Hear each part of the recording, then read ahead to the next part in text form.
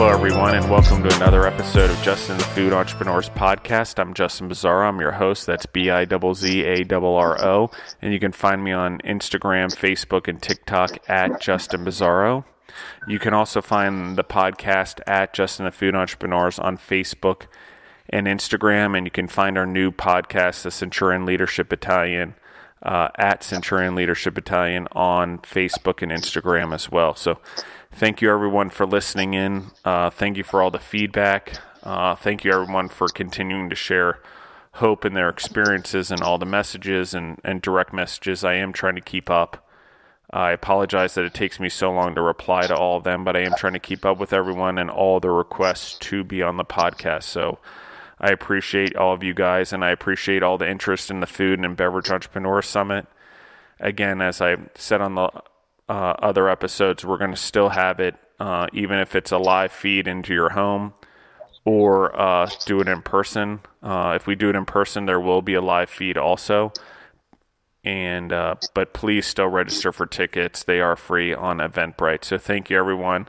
So today I have with us, again, for their second episode, Kevin Clark and Lisa Spooner of Homegrown out of Atlanta, Georgia. How are you guys doing today?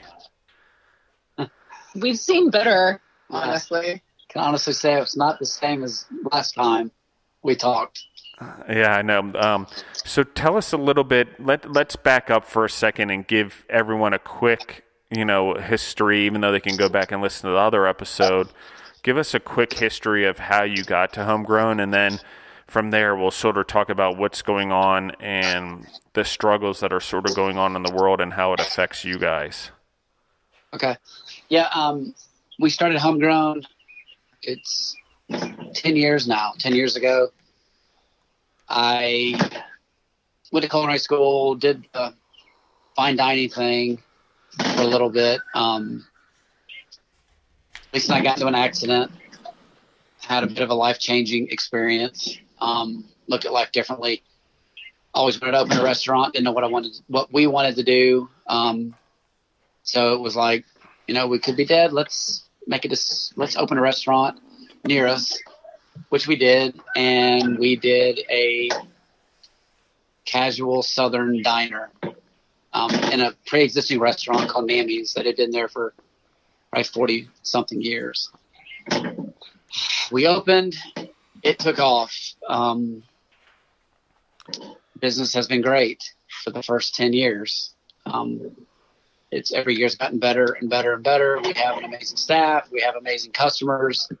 We serve just simple comfort food, but like I said, we just keep it simple, and it's just a family type atmosphere, and it's just fun up until last week when everything changed drastically, a little too fast for us to really handle. And here we are today with a completely different look at what we're doing, because I'll just tell you off the get-go, we closed our restaurant today. Not permanently, but until we can figure out what is going on, or until this situation gets figured out, which is scary because nobody knows. There's no answers. There's no guide. Every day is new information that, double talked over what you just went to bed knowing was going to be what your next day was going to hold. And then they changed it and reissued it again in the morning. So it's like you plan hour by hour at this point, not even week to week or day to day. Yeah. Our first struggle last week was we let 40 employees go, which we would have never thought we would have to do. And then, like I said, making today's decision for the health of everyone. Yeah, at this and that's point, what we did today. It was not even about the financial part of things. It got so big that now it's about taking care of your family and making sure they're not put in the line of danger in regards to like trying to make that extra dollar, but you're handing to-go food to someone that, may be infected in some way, and now that potential is there. And then they go home to their brand new babies and, share it with them. So I, at this point, would rather close and deal with it this way than remain open for that little bit of money that's going to come in and risk someone's health or their family's health. Well, so let's talk about that a little bit. Yeah, we sound so overjoyed, don't we? I keep hearing Kevin and I talk, and it's just the wind's out of our sails today. Well, and we're in a tough situation right now, and I think that's it's part of the hardship right now is that situation. And but I mean, let's talk about what you just said a little bit. I mean, the reality is how much business by going to go were you guys actually doing a lot of business? I mean, because this thing happened so suddenly, it's like everyone stopped eating out almost. Right. I mean, we did some business, but I think at the beginning it is those who are like, we're here to support you. We're here to support you, which is fine. But I don't think it's worth it. I mean,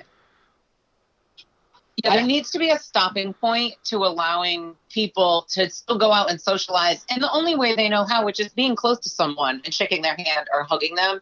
So especially when they come out and see Kevin, who they're used to hugging and sitting with and talking to at the restaurant, they're not going to keep 6 feet away, or they're not going to only just pull up in the car. They're going to come and search him out in the kitchen even to see, and it's hard to tell your community that's supporting you and showing such love to, step back and stay away, and we need to do it a certain way. It's just, you just can't. And then to be able to stay a safe distance from the staff that does come in to help, it's just not practical in trying to run a business that way.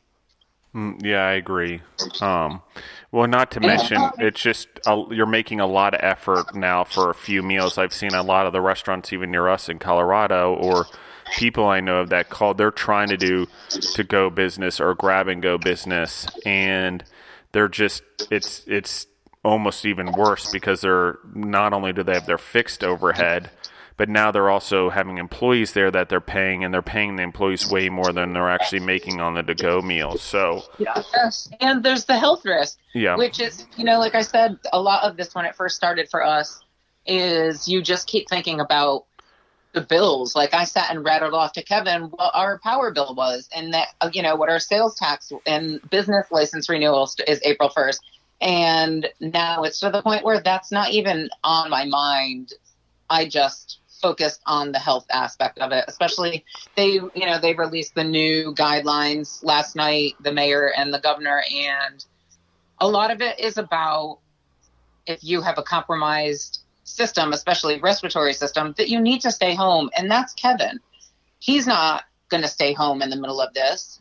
And so eventually just becomes a point where you have to put your foot down and say, in order to keep Kevin healthy, we can't have the restaurant open anymore. So one of the things, and I want to really get into the whole thing, but also one of the things I saw that you guys have done is the GoFundMe to help some of the 40 employees you guys have had to let go, and the fund there, and it's online. So tell us a little bit about that. Yeah, I mean, we're not ones to do this. I mean, our staff did well. Like I said, business was good. And then, I've only worked in restaurants. I mean, this is all I've ever done. I've always worked in kitchens. So I know, coming from this world, that it's paycheck to paycheck. I mean, it is. I mean, that's how a lot of restaurant people survive. I mean, your next check is... I mean, that's how most people survive. But not just... I know, but that's all I know. So for, to put that out there, knowing it's not going to... I don't know what it's going to do for them, but, whatever... It's almost to the point where whatever we can do to help them, and if asking for help is one thing, then we got to do it. And we've had good support, and, we've made some money, and I'm just going to leave it going. I don't know how long you can do it because it's all new to me. So it's just any way we can do it. I mean, for example, today we went into the restaurant, we closed it, but I took all the vegetables and I made a huge thing of vegetable soup and I made a huge thing of meat and vegetable soup. And, we reached out to all our employees, said, come get as much as you can, like freeze it. It's only right now we're just trying to help our little family as much as we can. It's all we can do. As much as looking after ourselves, they're all going to be in need. And what the way I feel about it is right now, I don't think it's sunk in what's going on. And I don't think it's sunk in for me completely what's going on. Like leaving the restaurant today was like, I'll be going back tomorrow, but I'm not. And, it's just the unknown. I mean, it's almost too much to even comprehend, to tell you the truth. Yeah, like, I agree. It's like the reality of it is this really just happened. Like, this is not a snowstorm. This isn't like a power outage. This isn't a tornado just came through. This is, a tsunami. I don't even know what you call it. No, and it's so weird that life all around you still looks the same, except for there aren't, people around or businesses around. But it's not like he's saying like a tsunami or a hurricane or whatever. There's usually devastation that is part of that you're almost working through that part of it and not the actual financial part. Where this is like everything is normal, but it just came to a screeching halt. Yeah. Well, and at least when a natural disaster happens, it happens, and then you move on, and there's sort of a goal in sight to move forward from. We're not even sure what that is right now. So, everyone's hopeful, and we're trying to build hope, but at the same time, the longer this goes on, the more financial consequences there are, the more consequences there are to the businesses and the people and the employees, and the less money is being spent in the market. And we're just at this point we're in a spiral, and so. But there's known help, like for a disaster of a tsunami or a hurricane or a tornado. There is money that is allocated for that. Like it's instant. Like send relief, we got it. This shows up. The Red Cross. There's, they can sign into law like money. There's money allocated. FEMA shows up, and they're. What do you need? We got this. Like this, there's not. Everything that we ever hear is it might happen. Or, possibly. They're fighting up in Washington about, agreeing on terms. It's like, this is right now. Like, this is not we got to sit and wait and wonder and let them tell us what we should and shouldn't do. Like, we were like, we just want the governor to say you're shut down. We just want the mayor to say you're shut down. Like, it's like having a parent tell you, like, no, you're not leaving the house. It's not safe. Like, we're not getting any answers like that. We're not being told what we can. We're being told what we can do to try to survive. But it's not feasible for what it would take for us to actually survive. No. You're telling a big group of people, you got to stay home and you cannot go out. And you're telling a small group of people, you can stay in business. So what are you saying? Like, my health's not as important as others? Because, we can't do what we do with this 6-foot threshold. We can't. It just doesn't, it just doesn't make sense. And so we had to make that decision. And it could come back and bite us in the butt. Like, oh, you voluntarily chose to close. You weren't told to close. So it's just tough. It's tough questions. It's tough answers.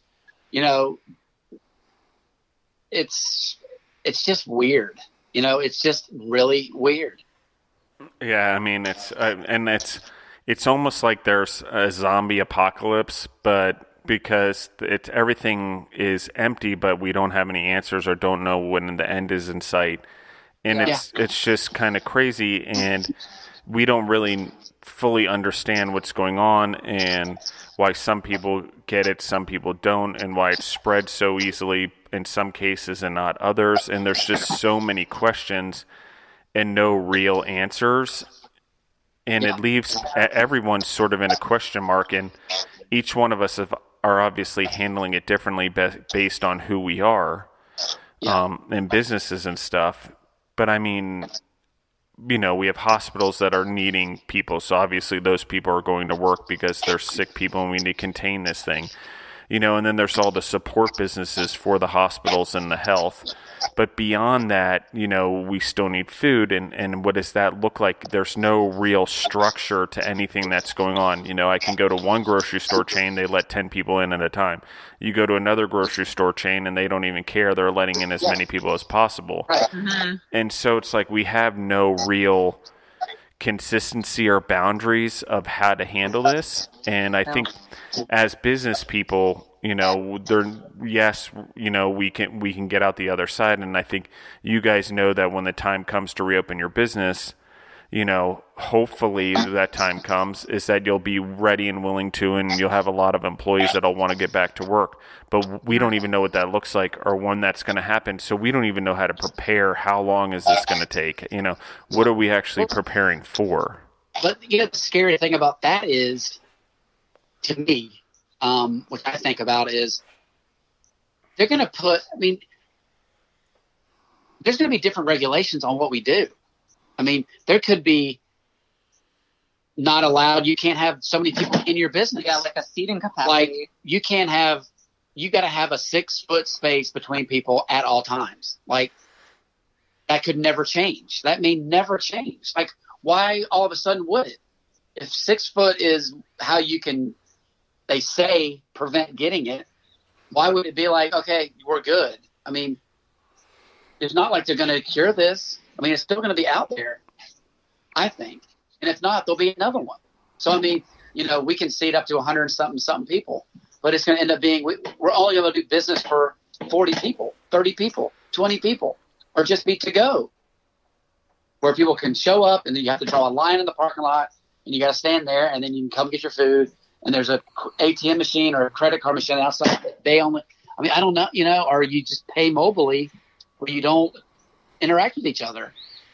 That's, these are the things that I think are going to happen. Yeah, we're going to have an extreme change in the way interactions are done and transactions are done, and delivery services and at-home meals and delivery services and what a sit-down restaurant actually looks like. I think that's a potential thing that's going to happen. And it's something that we talk about a lot in our companies right now is what does it look like and how do we start preparing for this? Because we don't really know what's going on. No one has told us anything. So we could have extreme regulation that could literally hit you in the back of the knees and drop you to the ground. And you're going to have to train people in new ways to handle things. What does the food code look like? What is these changes that'll come? And so, it'll be food created not by humans. It'll be the way you hear. How McDonald's and them do it. It's press a button and the fries drop in, and you press the button. And you don't even touch the drink. You don't touch the ice. It'll be non-human contact, and it'll be processed food. And like I said, it's just it won't be scratch cooking. Like it won't. People won't trust it. Yeah. It's gonna be so extreme, I think, because like I said, this is so not real. I'm sitting at home and I'm like, oh, we're home, but we're not. This is something that's on our minds all the time. Like you can't not think about it. It's not even fun. Like this isn't fun, but it's the reality of where we're at, and it's confusing. And to forward thinking this time, I don't even know what that is. Like, I don't even know, like, how can we get ahead of this and run our business the way, it's going to have to be in the future, because what is that? We're in an old building. Our restaurant is in an old building. It is, it's not brand new. It's rickety. It's, we've made do with what we've got, and that may be a problem going forward. Well, and that's the whole thing. We don't, we have no idea. I will say though, there's a lot of passing of, things, and people are close in restaurants, but I gotta say, I was back in a box store maybe last week, and the sanitation there compared to a restaurant is significantly different. However, there's not as much contact. And, it's one of those things where we're just not sure. I mean, God, we've had outbreaks and things happen before, but nothing like where it's spread this fast or where there's been so much close down. And, there's not really, we've been given guidance, but we haven't been given what the plan is. So that's great that we have all these boundaries, but what is the real plan to handle this? What's the long-term plan that we're trying to understand to get to on how to handle this? And it's great that they want to talk about it in Washington or on a global scale, and everyone wants to talk about it. But the time for disagreeing and agreement is, we need to get pointed in a direction and at least start adjusting once we get in that direction. But people need hope and an idea of that we're actually moving in a direction to figure out what the next steps are. And you're right. There may never be a cure. There may never be a vaccine or whatever. So, how do we do that? And I'm probably messing up the medical terms. There's no cure for the common cold. Yep. Especially overnight. The stuff does come out, but for this to happen, and they're like, oh, we can mix these two and do that. Who's going to trust it? If the fear of God has been thrown at people this fast, you can't just be like, okay, we're all good, let's get back to normal. It's like, no. I'm scared. We own a restaurant. I promise you, I'm not going out to eat. So if I'm not going to go out to eat, why should I expect people to come eat at my place? I don't think that's right. I'm not going out. Not because I don't want to, because I just don't feel like it's safe. It's just the unknown. But which is weird because I'm not that way. I usually when things bother me, but now I've had to cut my TV off. You get too much information and it you get swayed in this way or that way, and then, yesterday the governor spoke and it was the most confusing speech. And I'm not the most educated individual, but it was it made no sense. The whole thing, it made absolute no sense. And then the mayor came on later and she shut down the city of Atlanta. It was bars, gyms, everything is shut down except for bank or whatever. Essentials. And, restaurants that serve to go are essentials. So I'm I don't get it. I don't think restaurants are essential. I think people need to, if you don't have, this, it makes no sense. I can't really even say, because I don't think people should be out, in my opinion, right now. What's 2 weeks? I think 2 weeks and see if it goes in a decline. But I think the more contact, the more it's going to spread, whatever this thing is. Yeah, absolutely. Well, and we obviously know that it's hard to shut down for 2 weeks. Who does that? I've never done it.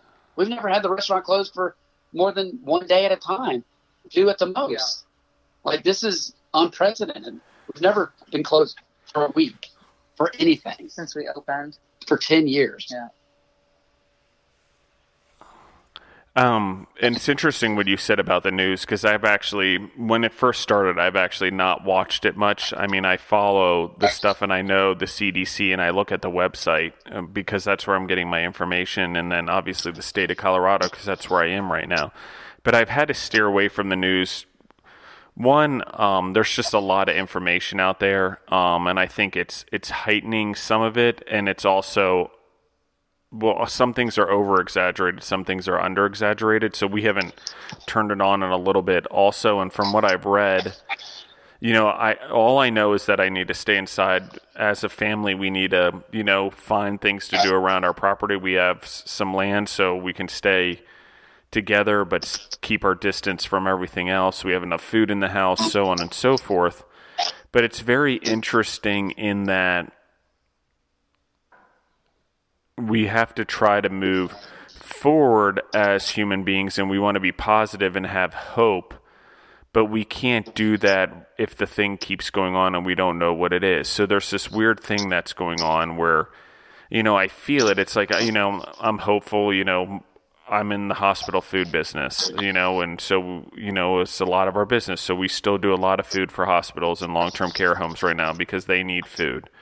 Yeah. Right. But the rest of our business, the retail side and the things like that, obviously it's tanked. People aren't, they're buying the essentials they need at the grocery store to survive. And that's about it. And they're preparing to hunker down for 2 weeks, 4 weeks, 6 weeks, 8 weeks, whatever it is. So, they're buying more of the shelf stable long-term stuff. So the way food's being bought right now is totally changed. And, do people still want to eat out? Yeah. And, and I think the to-go thing concept, people are looking at it right now as a viability, but as less money comes in, as things go on, I think you need to continue to move your business forward and you need to innovate and try to stay open and make money. But at the same time, we're really looking at less people with money because the economy is slowing down so much. And so, there's really no right answer on how to move forward on this one. And it looks so different for every person in the food business right now on what's really going to happen and how we're going to weather the storm.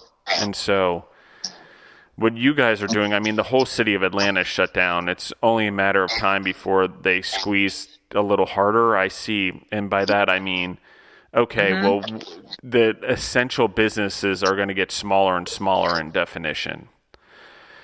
So if it continues to spread, even though we're all on lockdown, then we're just going to keep quarantining harder. And so that's the direction. History will tell you that in any situation ever, that, when something keeps happening, the controls only get tighter, at least from a government perspective. And so how are we going to, we've got to be prepared for that as human beings. And what does that really look like? And what can we do now to sort of take a step back and weather the storm as you guys are doing? You made a decision. It's like, why am I going to stay open? Why am I going to have the stress? I'm not going to make as much money anyway. It may cost me more money to stay open than to just close the doors for 2 weeks. And not to mention the emotional stress. So, how do we do that? And, hopefully it's only a couple weeks, but realistically, we could be in May or June before we have a real solution. So that's pretty scary on a lot of levels. And I'm a pretty hopeful, positive person always, but the hard part for me is the same as you guys. It's that there's too many different messages and it's too many mixed things and there's too many experts talking about too many things. And right now we need a leader or a leadership on a global level to just say, this is what we're doing for right now. And even if it's wrong temporarily, at least we have a direction to go and we can pivot, but we need to be led as human beings. I think there's just so much confusion. Yeah. Well, that was our thing. We're sitting here at home going, should we? Back and forth. I don't know. What should we do? How should we do it? Good idea? Is this a bad idea? I wish that we had more information. And of course, I hang up on my other buddies that have restaurants, businesses, and, they're the same way. They're like, we don't know what we're going to do. They're all crunching their numbers. And if I do this and if I do that, and this is the number, I'm just like, you're just throwing numbers out there. There's no guarantee you're going to do that. And how many employees and, you want to run slim and I really think there is no answer. Leadership, yes, I agree. But how do you lead something? Every day it's changing and you're putting it in the governor's hands and everyone's doing something different. Some are shutting down more than others.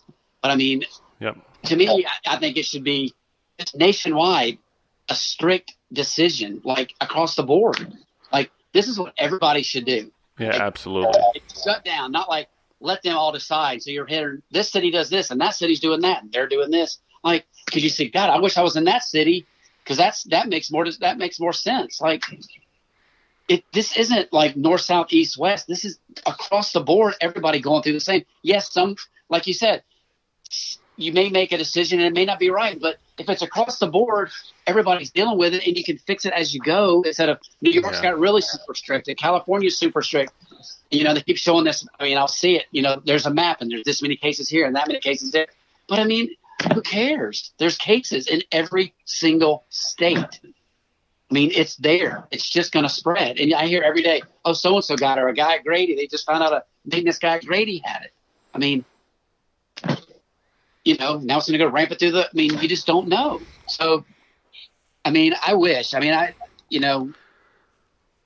there is, I mean, you're right. To me, there is no guidance, and that's sad.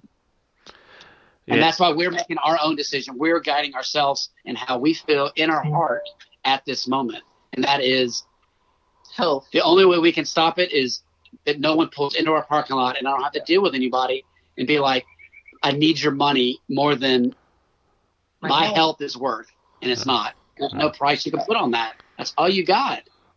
Well, and one of the things that I think is eventually we're going to need to be, if it's continuing to spread, even with all the quarantining, obviously, like I said, it's going to get stricter.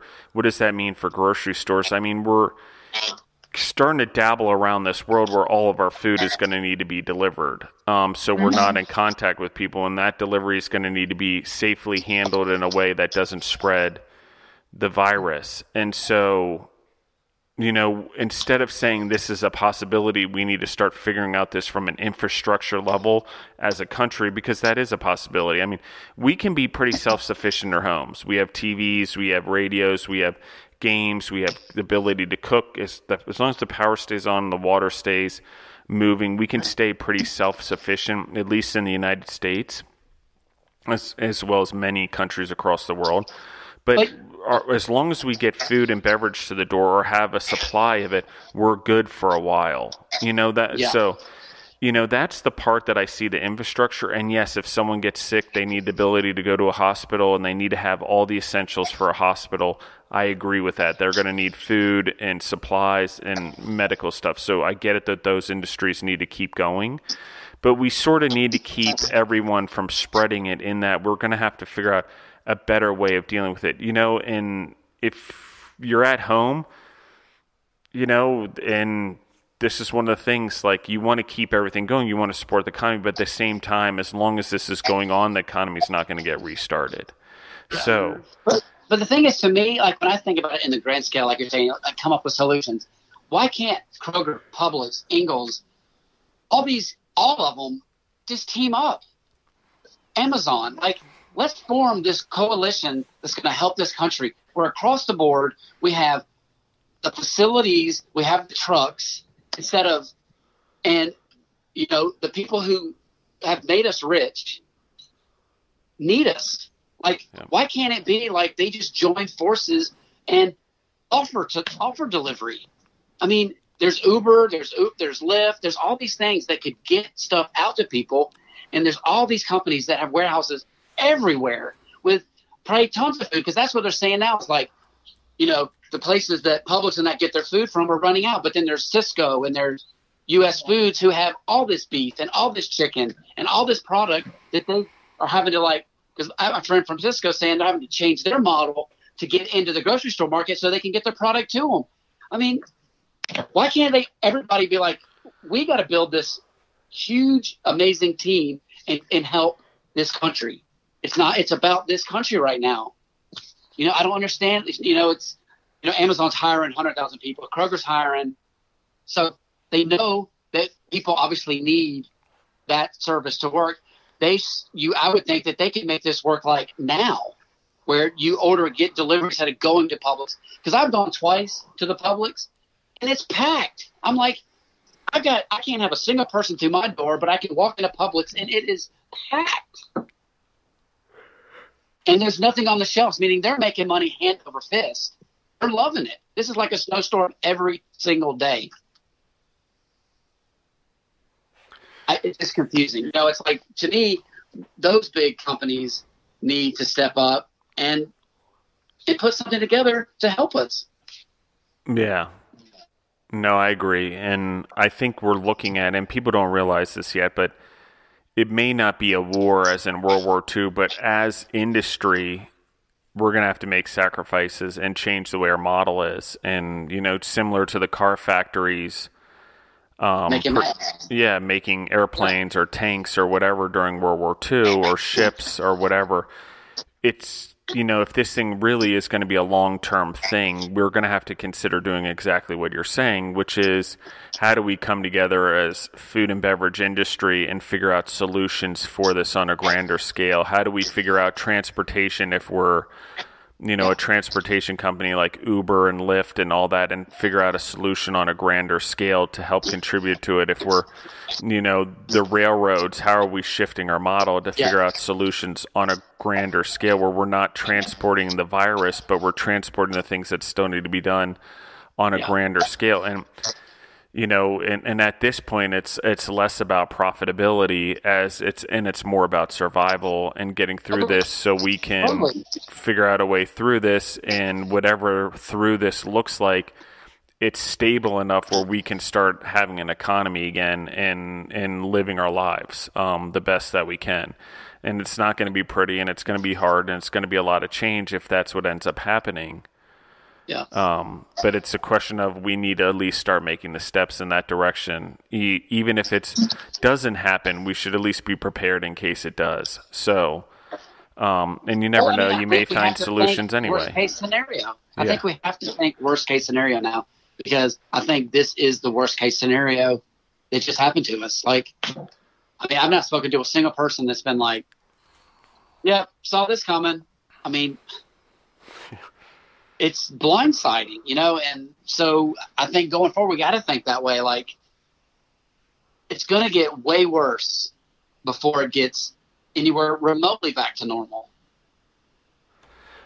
Well, even that, and people aren't going to trust it. You got young kids, or you have immune compromised individuals and elderly.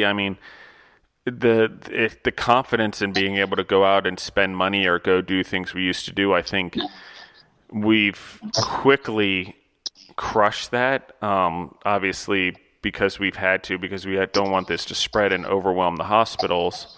But also what's happened is now we've lost trust in it and the ability to go out and do it. So taking away trust is a pretty easy thing, but getting it back is a very long-term thing. Right. Because you don't want to be like, okay, we're good, and then people go out and then there's another outbreak. It's like, there can't be. Once whatever the control is, it can't just come back again and be like, oh God, we've got more cases again. That's the thing. It's so unknown. It's scary. And like I said, I don't really think it's hit most of us yet, because it's nothing we've ever encountered. But the hardships coming forward, I think, are going to be hard. It's going to be hard. Yeah, absolutely. And it's scary. Yeah, it's very scary. So, one of the things, as we sort of wrap this up, Kevin and Lisa, how are you guys doing in general? Obviously you're home now, and how are you on a personal level planning on handling this? So we've talked about the business and the effects on that, but you guys are obviously home. Now you've decided to close the restaurant. So, have you brought enough food in? Let's talk about on a personal level in your home, what's your plan to weather? Because obviously we can't plan on someone else helping us right now, because no one's making a real decision out there. And if they do, it doesn't seem to make any sense, at least to me. So, how are you guys going to weather this? It felt like, to me, the best thing to do was finish out paying our payroll to our staff and making sure that was all taken care of.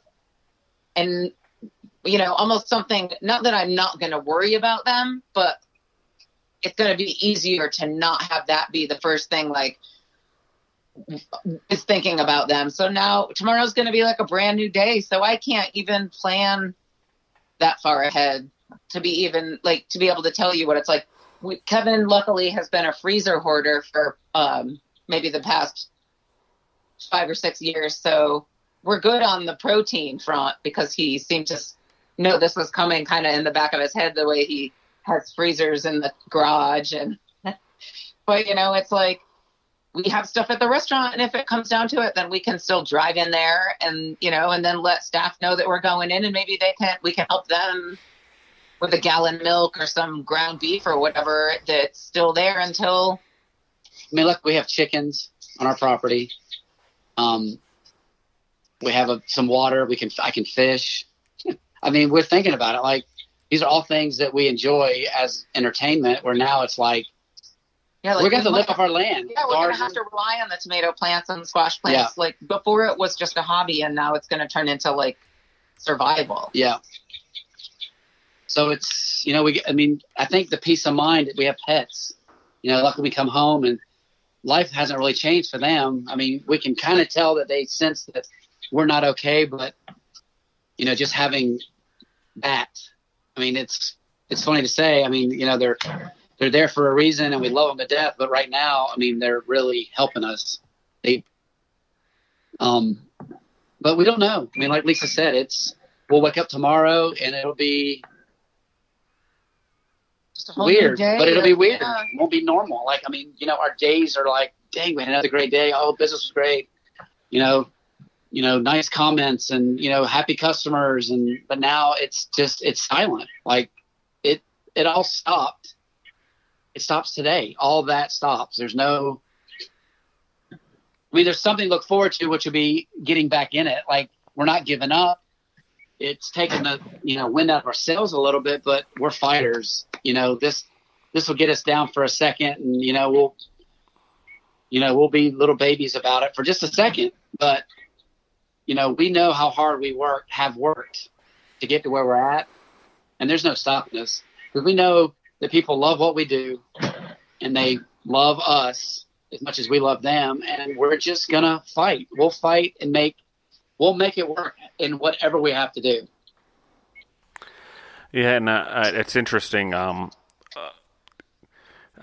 don't know how to say this without embarrassing myself, but I'm always prepared for things. Like, I always have, like, you know, and Deborah and I travel quite a bit around the world, so I always have random things like snake bite kits and first aid kits and purify water tablets and all of that stuff, and solar batteries and solar phone chargers and all the crazy stuff, the tarps and the heat blankets and you know, the foil that keeps you warm and foil tents and all that, and food. You know, I'm in the food world, so I know.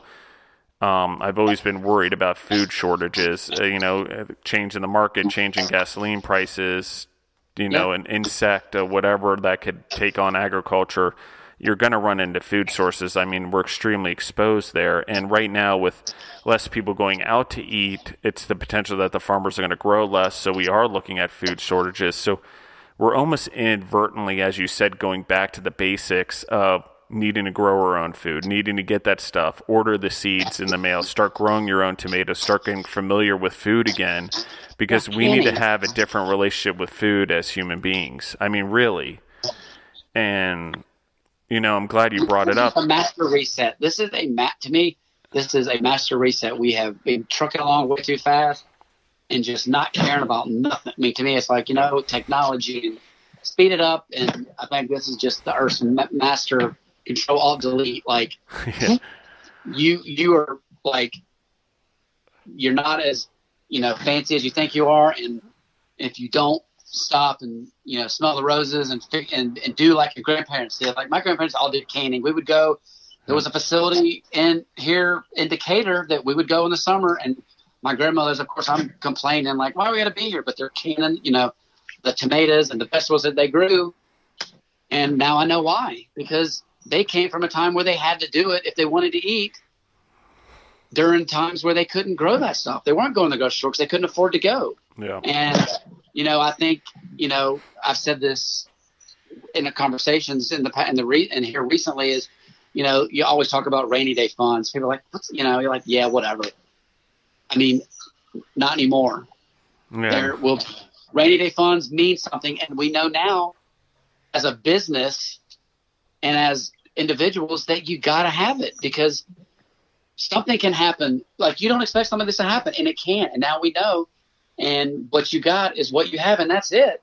I mean, and we've realized that. So we've had to learn a big lesson, and we're going to make, probably more me, at least major changes in the way I think and the way I do things. But I see it as a good thing. I'm learning a lesson, and it'll only make me stronger. Yeah. I think it's still going to make all of us stronger. And I think that's the thing is it's a reset button, and we really got to go back to the basics and take a look around, appreciate what we have, know that we're going to need to do things differently, that this is an opportunity to relook at the way we do things, relook at the way we eat, relook at the way we, have our food, relook at the certain comforts that we used to have that are different now. So, I agree with that 100%. But Lisa and Kevin, thank you guys so much for taking the time to get on. I know you have a lot going on and a lot of hardships going on, but I appreciate the vulnerability to share all of it. So, because there's a lot of people out there, and they reach out to me on Instagram a lot, and they feel alone. And I think something like what you guys are going through and sharing your story certainly helps them to let them know they're not alone. I mean, coming from me is one thing, but coming from all these people who are getting on the podcast and trying to get on to share their story, this is a tough time right now in the food and beverage world, and it's a tough time in the world as a whole. So, how do we keep people hopeful? Part of it is just telling everyone's story and them realizing that they're not alone, and in that being not alone, there is hope. And we have choices, like you said. We just got to make new choices. Life isn't the same anymore. So, and protect those around us, right? We appreciate you doing this and asking us, because, it definitely isn't easy for us to talk about this, but I agree. I know it helps me when I talk to other restaurant people right now, or other business people. The comfort of knowing that we're not the only ones in it, where you always think, how can I feel like this, knowing it's just the way it is right now and other people do. So, we appreciate you doing this. It helps us even talking about it right now. It makes me feel better, even though there's no answers, but it's not something that you want to talk about, but we just appreciate you doing this a lot. Yeah, I figure it's the least I could do. I don't know what to do either, right? I know that I need to get hospital food out the door, and I can't even go into the facilities to do it, so all the employees are having to go in there because I don't want to travel and contaminate any of them or the food.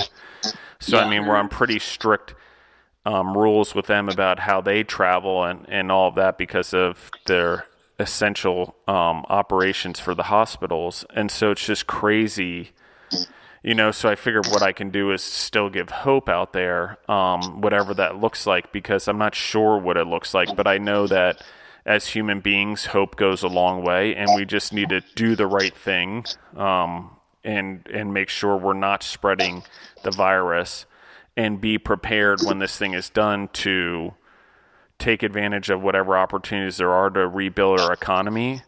But in that, we need to know life isn't going to be the same anymore. What we used to do isn't going to be how we're going to do it in the future. What got us here is not going to get us to where we need to go. So it's just one of those things. So thank you guys again for your time, and I really appreciate you guys, and thank you for the vulnerability and the authenticity and coming back on. Well, thank you. Thank you. Thank you. Everyone listening in, thank you guys. Stay hopeful, and if you're going through this and you want to reach out, please reach out to us. I know Homegrown GA at Homegrown GA on Instagram. They answer their messages, so if you're feeling something or want someone to talk to, I'm sure they would appreciate any conversation, since we're living in a world now where you actually don't see people face to face anymore. So let's use what we have to communicate with each other and reach out to them if you're going through something similar, so they're not alone. And always feel free to reach out to me at Justin and the Food Entrepreneurs on Instagram and Facebook. You can direct message me also at Justin Bizzarro. So thank you guys for listening in, and everyone have the best day that you can right now.